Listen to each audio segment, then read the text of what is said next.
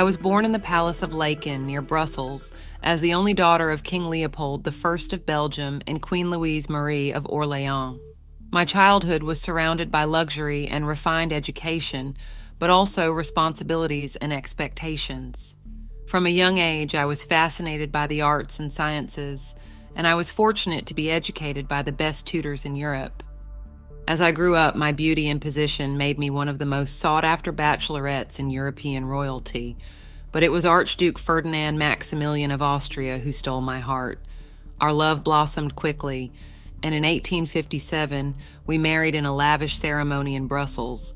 Together, we shared a love for adventure and culture, and we dreamed of ruling an empire together.